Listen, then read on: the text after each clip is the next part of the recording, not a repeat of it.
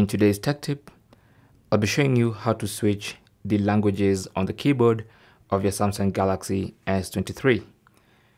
So if you have multiple languages on your keyboard, then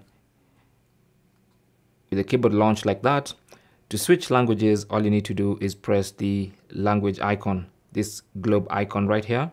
Just tap on it once and it's gonna switch the language, okay? Every time you tap on it, it switches language, and you can tell the language by looking at the spacebar. All right. You can even long press on it and then choose the language like that. Okay.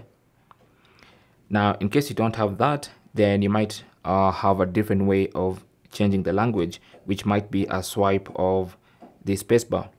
So to check which language option you have for changing languages, go to Settings. On the main settings page, go to General Management, tap on that, and then go to Samsung Keyboard Settings, because we are assuming you're using the Samsung keyboard as your default keyboard, okay? So tap on that, and then here, tap on Languages and Types, and then under Languages and Types, you should see Language Switching Method, and we have the language key selected, and that's why I have the language key selected available on my keyboard. Now you can switch this to spacebar swipe, okay?